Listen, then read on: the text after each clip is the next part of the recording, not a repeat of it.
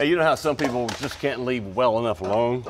Got to say that applies to us when it comes to these engine projects. Yeah, especially when it comes to making horsepower. And this time, it's back to our friend, the Ford 460. Remember? Delivery, horsepower. Our low budget build all started with a junkyard motor we disassembled for some basic machining on the block, heads, and crankshaft. Then we loaded it with stock replacement pistons, hanging on refurbished stock rods. We replaced the springs for taller, stiffer ones from Comp, and installed one of their hydraulic flat tappet cams. Now after a basic timing chain setup, we dropped in the rest of our valve train components and buttoned up the top end with a new aluminum intake. Then to save a few bucks, we upgraded the stock distributor. We bolted up a parts store replacement oil pump and pickup, and to keep our budget in the $2,000 range, we even did a refurb job on some of the other parts. The old big block liked a lot of timing on the dyno and eventually pumped out 493 foot-pounds of torque and 378 horsepower. So, mission accomplished on the budget build, but guess what? We're tearing it down now to take this thing to the next power level. The stock cast iron crank and rods and replacement pistons are going to be stout enough to handle the upgrades we got in store, but we can definitely help it out with this. It's a trick flow stud girdle that really is going to beef up those 2-bolt main caps. Comes with ARP bolts. And as you can see right here, it's got provision for an oil pump and pickup, and wait till you see what we got in store for that. Since Mike put Moly Lube on the threads, torque specs are 88 foot-pounds. On top, the valve covers come off, as well as the dual plane intake we installed during our budget build. That's because we're replacing it with this, a trick flow track heat single plane intake designed for big block Fords operating in the 3,500 to 8,000 RPM range. This thing makes more power and torque thanks to this one-piece spider design with extended runners for better flow. Plus, it has a raised plenum, and that's good for better velocity and fuel atomization. Oh, and check this out. Boss is here, so we can add nitrous later on. For more power and better valve train geometry, we're getting rid of the stamped steel rocker arms for a set of these new trick flows that have a 1.73 rocker ratio. They also have needle-bearing fulcrums and a relief cut in the front for more valve spring clearance. We'll use them on heads that are a vast improvement over these stock cast iron boat anchors. In fact, our head swap is going to make the biggest power difference. TrickFlow's aluminum power ports are a perfect match for our new intake. Now these things have 290cc intake runners and 74cc combustion chambers, and that's compared to 91s in the factory head, so we are going to have a higher compression ratio. For the exhaust ports, check this out. These things are a night and day difference over the factories. Take a look over here. On these, the air has to flow up and around and then down to escape. Now the TrickFlow ports are raised from the stock location to allow a lot better airflow. We're using new Fel-Pro gaskets for our heads, and orientation's a no-brainer, says front right there. To keep our heads in place, we're replacing the head bolts with ARP studs. It's very important to only install them finger tight. That way the studs only stretch on their vertical axis. We are reusing the entire front end assembly on this 460, but we got to remove everything now to make way for a cam swap. This hydraulic flat tappet camshaft was a good choice for a budget-minded performance setup, but not for our new power plant. In fact, in its place is going this Comp hydraulic roller that was spec'd out for us by engine builder Jon Kaase. Now, the gross valve lift of this flat tappet is 494 compared to 685 here, and you can see the different shapes of the lobes and why this one's going to hold the valves open longer. Duration at 50 thousandths lift is 256 on the intake, 264 on the exhaust side. Now here's a special Kaase touch. He double pins the cam for added strength during heavy loads. And it's all held in place with this brass retaining plate. Kaase also drills out an extra hole in the timing gear so it mates up with the camshaft. Now it's time to reassemble the front just the way it came off. But unless you mark your boats, you get to play that game. Hey, where do the big ones and little ones go?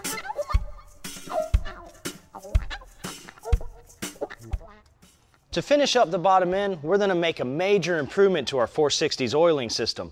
Now on stock OEM pumps, the mounting foot has a tendency to crack or even break completely off under high RPMs. So Kaase sent us one of his CNC machine pumps that has a bulletproof mounting pad. Now this thing will promote better oiling at higher RPM and even down at idle. With the supplied gasket, studs, and shaft,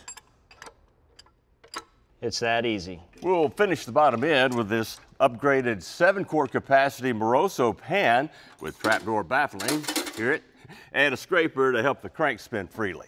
Now, next time we're going to show you how to measure for the push rods, finish the build, and bring this thing up from 389 to well over 500 horsepower. Of course, we couldn't dyno it today anyway. We got a motor in there getting ready for a unique horsepower TV test.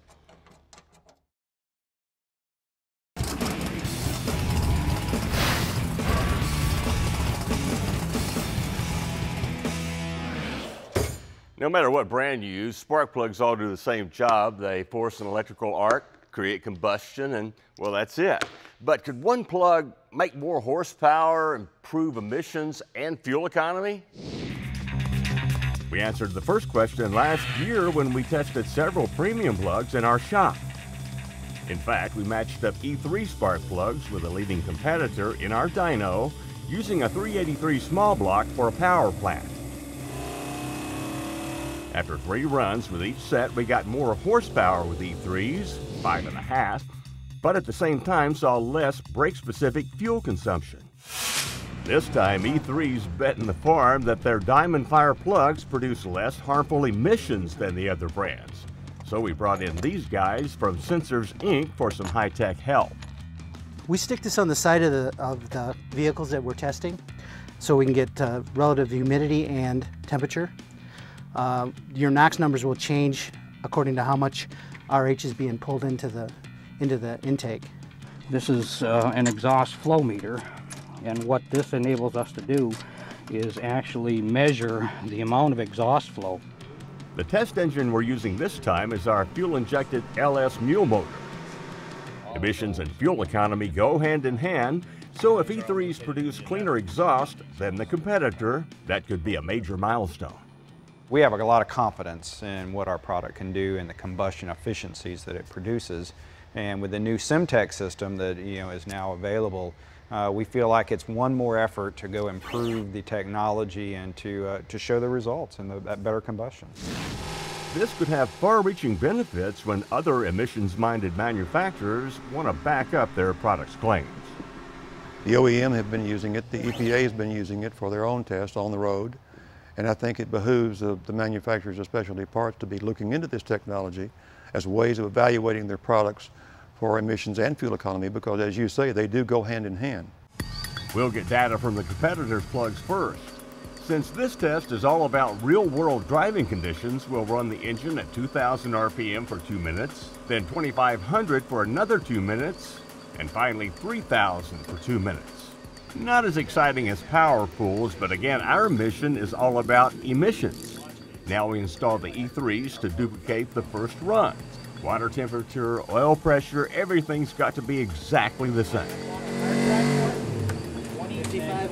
We're looking at the CO2 from the first set of plugs, and you can see that we're a little over 7% on the CO2, which is basically an equation of fuel economy.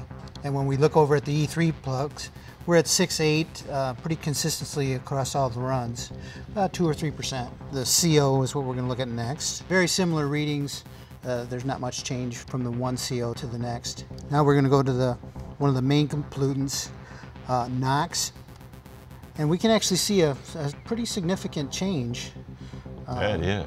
750 on the standard plugs, where the E3s are running 650 ppm. I'd say overall the E3s came out pretty well. Oh yeah, yeah, very good.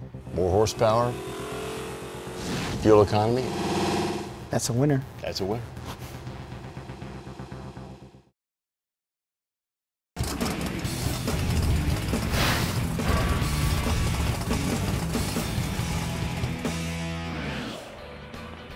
Ever since people started tinkering with their cars, hot rodding has been a fixture on the American landscape. Whether it's burning rubber on the strip, moonshiners outrunning the law, or just cruising the street in style, hot rodding has a very colorful history. But it wouldn't be quite the same without the presence of one guy, Charlie Carb. You probably know him best as Honest Charlie. He was the real deal. Honest loved automotive. He loved racing. He loved going to Indy. He loved people that were interested in these kind of things. He liked horsepower. He liked speed. He had cars of his own. Honest Charlie opened his speed shop in 1948 in Chattanooga, Tennessee, and it quickly grew into a coast-to-coast distributor of hot rod parts. Mike Goodman, a longtime friend and employee of Charlie's, now runs the day-to-day operations. This traditional hot rod thing really plays to my pulse and the heart of what we're about at Honest Charlie. It was through his early catalogs and his relaxed manner of doing business that I got my early automotive education. Those catalogs really made the speed shop stand out. Charlie was all about the customers, so he gave them something they couldn't get anywhere else: pictures of the parts they were ordering. His daughter Ann would hand draw the engines, mufflers, headers, and so forth. They also featured whimsical photos of Honest himself, as Charlie put it, and were written in Southern English. It was that combination of humor and love for the hobby that endeared Honest Charlie to hot rodders everywhere. The catalog was free, so kids would snatch them up by the thousands, bringing a whole new generation of car lovers into the fold. Charlie always loved cars and started out racing his Model T back in the 20s. Over the years, he got behind the wheel of many a roadster and flathead-powered Ford. He set records flying up Lookout Mountain in Tennessee and on the beach in Daytona. Honest got his nickname before he ever got into the speed business. He owned a restaurant where on busy days he would stick the cash register out in the street to make more room for customers. A hand-lettered sign on the register read, "How honest are you?" And pretty soon the customers were calling him Honest. He decided to open a speed shop after a customer asked if he could pay for his bill with a Manifold. The business took off thanks in part to the local moonshiners who needed fast cars to transport their white lightning. Well, today, Honest Charlie is the oldest mail-order speed shop in the country, and it's still headquartered in Chattanooga, just a few blocks away from the original store. From the beginning, Honest Charlie prided itself in the vast inventory of hot rod parts, and that still remains true. 32 Ford Highboys are their specialty, and no one knows them better than they do. You can build an entire hot rod out of here. We've got chassis, we've got suspension, we've literally got every component that it takes to assemble a vehicle and get out on the road and enjoy yourself safely. Do the miles, do the smiles.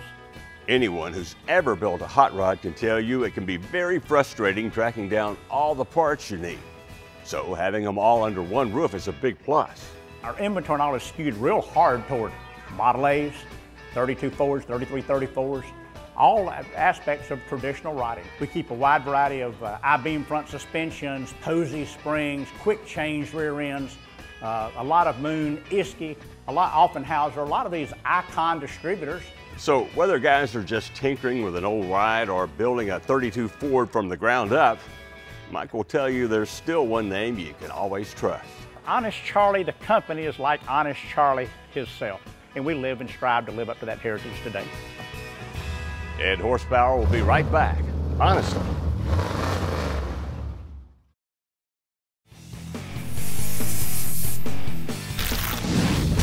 Build on a budget. Horsepower projects that save you time and money. We're always looking for cool stuff that'll save time and money in the shop. And recently I found something while searching Summit Racing's website that I had to try.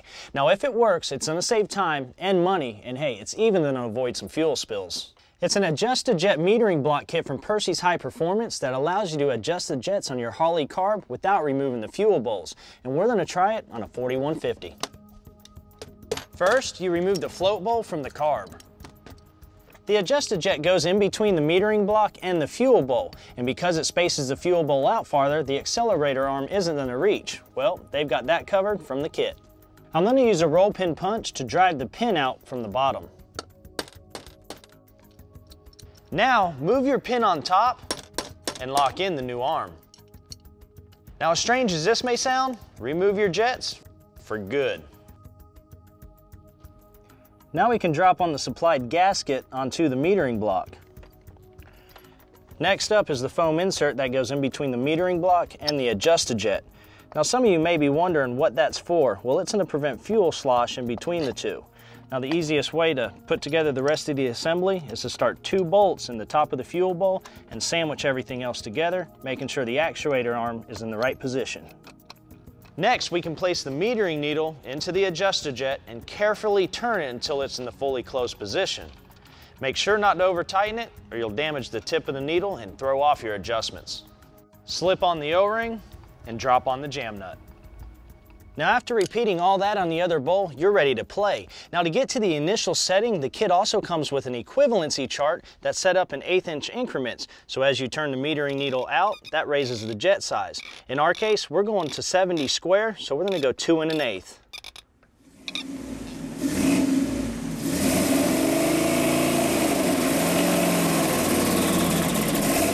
The chart didn't account for engine mods like our heads and big intake. This thing's starving for fuel, so we'll open the metering needle up 2 jet sizes.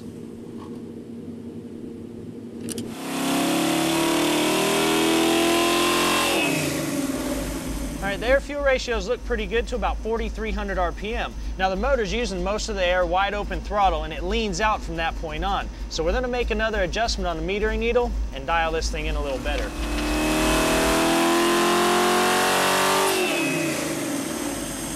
We're almost dialed in, but I'm gonna make one more small adjustment on the front bowl, 1 jet size, and see where that gets us. We should be right in the ballpark.